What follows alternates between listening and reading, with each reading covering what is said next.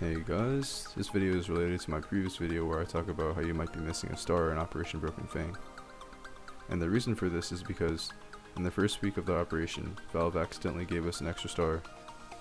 Because usually every week, the total amount of stars you can get per week is usually an even number. But the first week they gave us 11 stars total. And they took that away, so that's why it always seems like every week you're missing a star, but in reality they just took away the extra star they gave us to begin with. So you're not really losing anything, it's just part of the operation. And but yeah, that's the end of the video, and if it helped any of you guys, please like and subscribe, and see y'all in the next video.